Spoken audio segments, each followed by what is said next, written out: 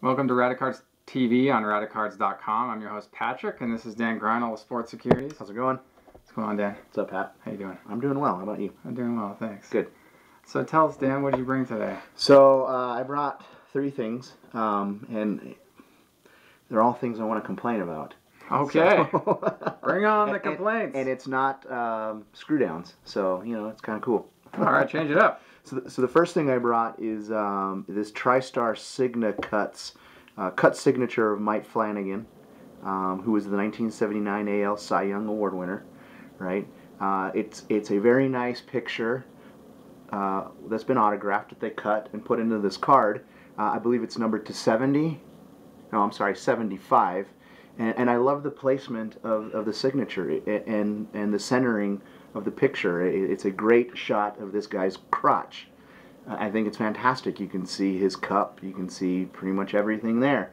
And I'm just baffled that they would choose this piece to put on there. I guess they just do what they have to do to produce the product and get it out. But you would think somebody would have looked at that and said, hey, this is on this guy's Johnson.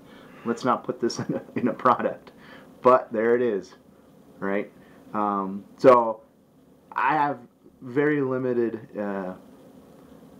experience with this product. I never opened any. This is something I acquired in a collection, and so I'm not familiar with it too much. But you would think that it would have been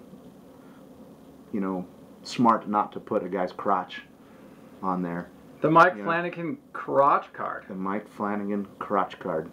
So it's my understanding TriStar didn't get MLB and MLBPA licensing, which is why they have to work with what those parameters look like. And in this capacity, obviously there aren't any team logos on the guy's crotch. Not the best picture. I wouldn't want a card with a guy's crotch on it. But in these Signa Cuts cards, they take kind of like buybacks, and they cut them in certain ways to fit in this window here, and then they have the players sign them or have them sign them, and they cut them to fit in. Right. So, not my favorite release by any means, because it's just I don't want pieces of pictures of players. Yeah, I'm with you on that. It just takes away the excitement out of pulling something. Like an autograph on a guy's shoe is just not exciting to me. Right. Like in this case, autograph on a guy's hamstring is not important. Yeah, or his junk. I've met a lot of people that have pulled these kinds of cards and opened this product, and I'm yet to meet one that actually likes this product. Yeah. The TriStar Signa Cuts. I hear a lot of just complaints about the product itself. That's what we're doing here. Right. All right, great stuff. Thank you, All right, Dan. Sure. So the other two are a pair. And I guess the complaint here is something that you and I have talked about several times, and that is, one of the big manufacturers, Topps, they just sometimes just get so lazy, and it's so frustrating because they do have a dominant share of the market. It's a historic name, and sometimes they take a good idea and they just totally drop the ball on it. And it's mainly because of laziness, and I don't know how much of it you can blame on them on this issue, but I think they do have some part in this complaint that I have. So let's get to the cards here. In this collection that I recently bought, there were a couple of sketch cards, and so they're actually kind of cool. So here's the first one. These were out of 2000, what did I tell you, 2008 Topps Update, and the artist is Dan Day. He's done a few things, such as these Topps baseball sketches. I know he does some Star Trek stuff for Rittenhouse, and he does Conan things for Rittenhouse.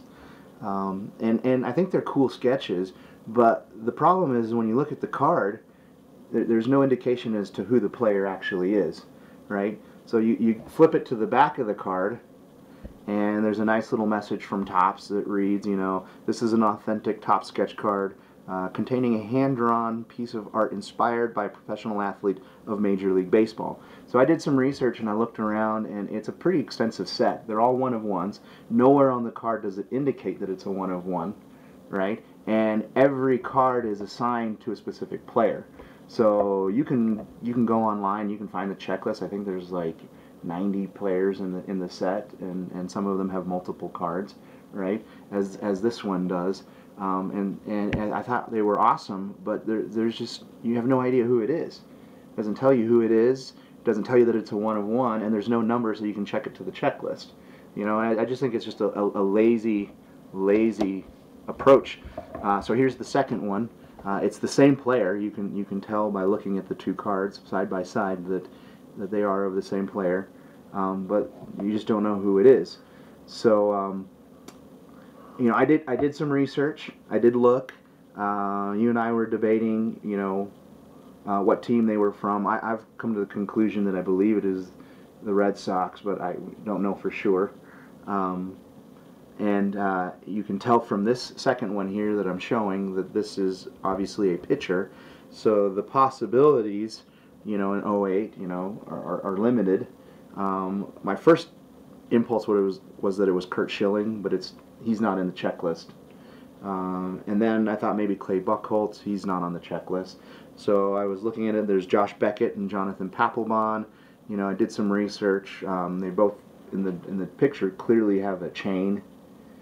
And there's some facial hair there. And so I think I've come to the conclusion that it's Josh Beckett. And that's what I'm going to say. It's Josh Beckett, but it's hard to say. You know, and what's really sad is that some of the stuff that was in the set, like if you go and look at other players, the artists actually made a little notation as to who it was. You know, they would write on there that it was, you know, Dice K, or that it was, you know, Derek Lee or whoever, right? And you could actually, you know, say this is a sketch card of so-and-so. Sure. And here you can't. Yeah. It's really hard. No, you and I both know this is David Ortiz. You know, it's the theme here that is relevant, but of all the drawbacks, the one that is somewhat upsetting is that we don't know who it is. Yes. And that if you're a player collector, and this was in fact drawn from, say, it was Josh Beckett, yeah, an image, then if you're a Josh Beckett collector, and you wouldn't know that this is one of the cards you'd want to get in your collection.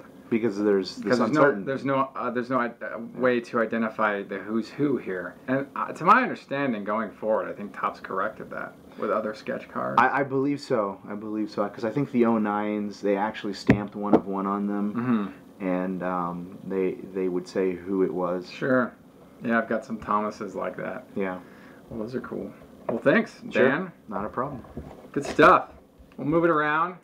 Less complaining. More showing off. More showing off. But do it. Really, I'm going to give credit to a YouTube subscriber, Nate at Tops85401. He sent these to me. Thank you, Nate.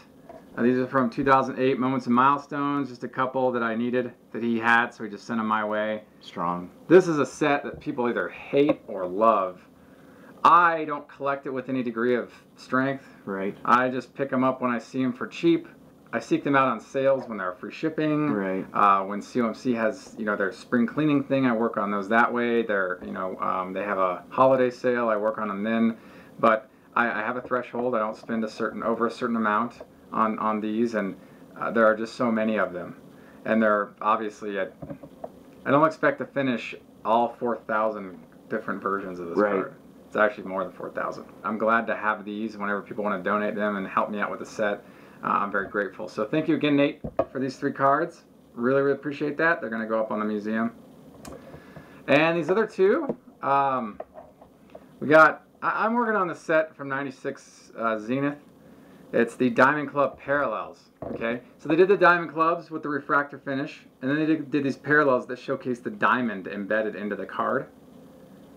Now, I always thought these were really cool if they had the refractor finish, but I understand that they need to differentiate from the base to the parallel because it would be easy to fake these without people knowing. Right. If you get the base and you try to embed a little rock into it, you'd know it's fake because the parallel version doesn't have the refractor finish. So these are rad. I still need 5 more cards in the set, and just keep an eye out on them. I'm not going to mention which players because for the obvious reason. Yeah. But I got the Albert Bell, so it's rare. I've been working on a set for a number of years, and it's just slow going. Probably I've been working on the set since 2010, I'd say. So it's been a number of years, but glad to have picked up Albert Bell, and I'll keep my eyes out for the other 5. And I also picked up this. I already have this card, but I sometimes pick up graded stuff. Sometimes, very rare. If you've watched my videos before, you know I have a very picky attitude when it comes to graded. But every now and then I'll come across a card that I just love so much, I love seeing, and it's, for the price, the graded copy, I figured I'd add it to my very modest graded archive. Right. So I picked this up. This is from 1996 Donruss Power Alley. This is the die cut version. It's BGS 9. Now the die cuts existed in the first 500 of a print run in 5,000. 10% of print run. So these are great, fantastic looking cards. I just love the finish on these guys. I'm going to move it a little bit here so you can kind of see what it does. I just think these are fantastic looking cards. Awesome, awesome stuff. And it takes a great looking card and makes it even better. Yeah. With the die cuts. I just think they're cool. Thought for a while about trying to piece together the set, but I've got other projects I'm working on. Those are great cards. Love them. Donruss, I really miss Donruss, the 90s version of Donruss. Even the early 2000s when they did the 2000 and 2001 retro cards. It's great looking, solid design, emphasis on quality. I just really appreciate the company. Yeah, that's cool. Yeah. So that's what we have to showcase for you today. Dan, you have any final thoughts? No, I think I'm good. All right. Just don't take, pictures and cut the guy's crotch out and make it into a card. That's the lesson of the day. Don't cut out pictures of baseball players' crotches and have them sign them. That's right. Is that it? That's it. Okay. And if you're going to draw pictures of baseball players, help people identify them easily. That's the other lesson. That would be the other lesson. Yeah. Thank you for watching another episode of Radicards TV on Radicards.com. And until next time, enjoy collecting. Take care.